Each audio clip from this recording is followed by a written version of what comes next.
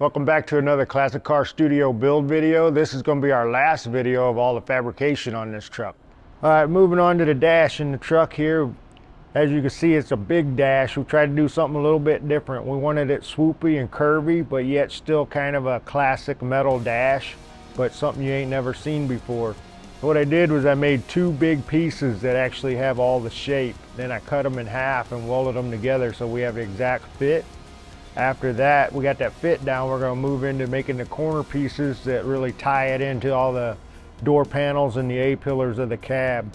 So a lot of getting the tools out here. We got to do a lot of shrinking and stretching going on to make this compound curve going into the corners. Once we got the curve all made, we do a little hammer and dolly, a little hand action to finesse it all up. Like I said, once again, we overlap all the metal and then we'll trim it down. And once we put that trim down piece in there, we'll have a butt weld we do. And once we butt weld it all up, then we go into the metal finishing area, get it metal finished up, and we come back in for a final test fit. If everything's looking good on the test fit, we'll move on to making the gauge cluster.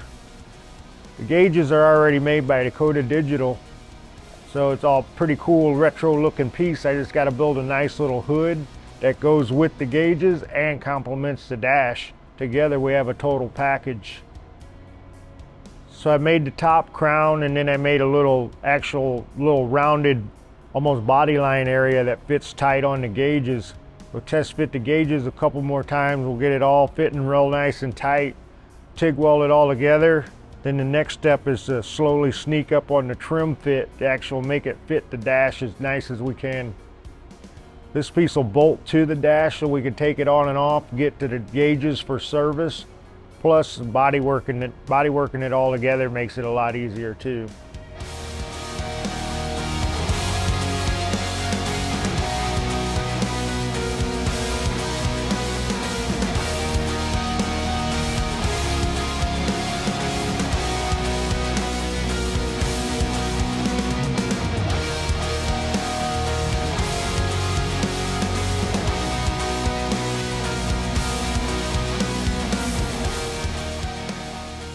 All right, we're starting on the engine bay of the truck. Just like the dash, we wanted that curvy, swoopy, something different. Same thing going on underneath the hood. No square edges, nice rounded corners. Start off with our idea, we're gonna make the whole engine bay out of cardboard. Once we have it all cardboarded up and everybody likes what we're going for, then we'll take the cardboard and use that as templates and turn all that into metal. Once we're onto the metal, there's a lot of stretching and shrinking, getting all the big tools out here. A lot of hammering and dolly and a lot of test fitting. Once we have it all test fitted, we'll trim it all down. We'll butt weld everything with the TIG welder, metal finish it up, and put it in for a few more test fits. Once it's all said and done, it'll be a nice fit like a glove. Will pop right in and out. At the end of the day, we want our engine bays to look like a jewelry box. When you open the jewelry box lid, all you see is the beautiful diamond. Well, when you open the truck's hood, all we want to see is the beautiful engine. All this metal work here helps create that. It funnels your eye right to the motor and hides all the stuff you don't want to see.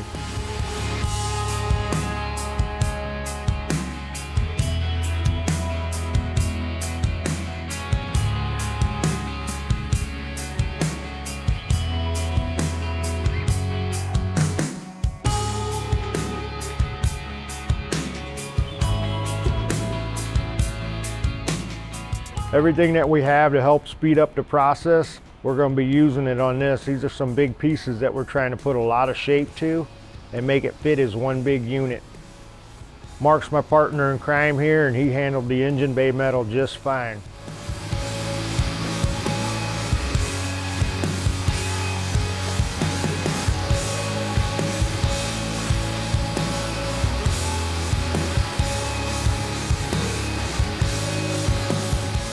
All right, what's the dashboard without a center console? We're going to build a center console that kind of flows up into the dash, or the dash flows down into the center console. Like everything else, we're going to start off with some cardboard templates, make the whole console out of cardboard, figure out what we like and what we're going for. Then we'll turn that all into sheet metal.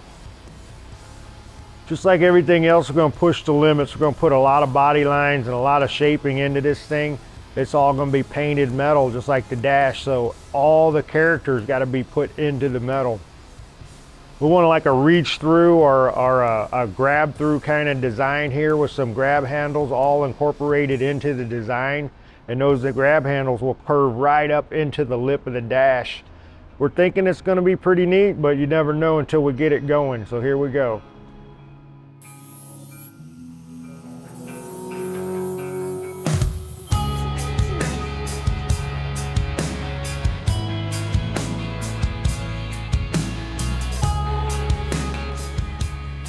So moving on to the front of the truck, we got to build the front valance. We're shaving the bumper and going to try to make it a little more modern, but we want to kind of put a little bit of a chin spoiler or almost a chin lip kind of thing here, a little styling statement. And then we're going to open up and put a mouth in there, kind of like a more modern car, Mustang, whatever you want to call it, Camaro, Corvette, sports car feel into the classic truck. We're trying to go for a little swooping, curving, smoothie, modern retro mod here. So all these little things that we do on this is adding to that.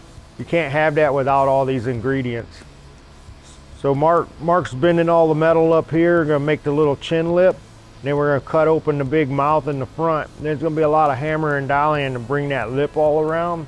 Once we have the lip around, then we'll start doing some hammering and dollying on the bench to make the inner structures and inner metal of the open mouth.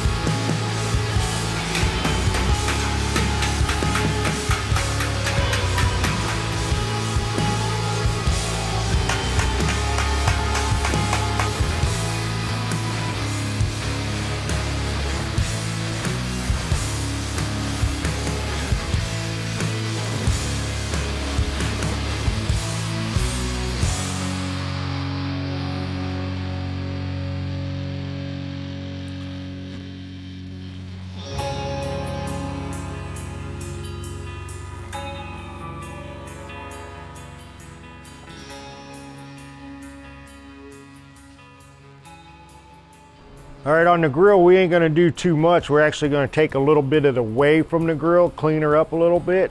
On the bottom of the headlight buckets is a big turn signal. We don't want a big turn signal. We're actually gonna put a turn signal in the headlight. So we're taking those off, but to take those off, we have to make the headlight bucket round again. So we're gonna build some little bitty round domes and then weld them onto the grill, and it'll make it look like the turn signals were never there.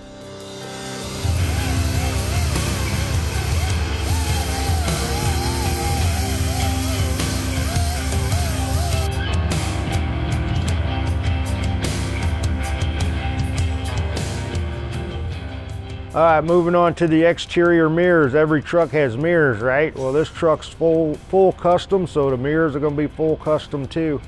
We took some billet mirrors that we bought and then we're gonna modify them heavily to make them fit this truck. We're actually extending the little mount arms and then putting a little sexy curve to them, make them go a little bit fast forward on the door. Truthfully, it just makes the passenger and driver be able to use them a little better from the seat.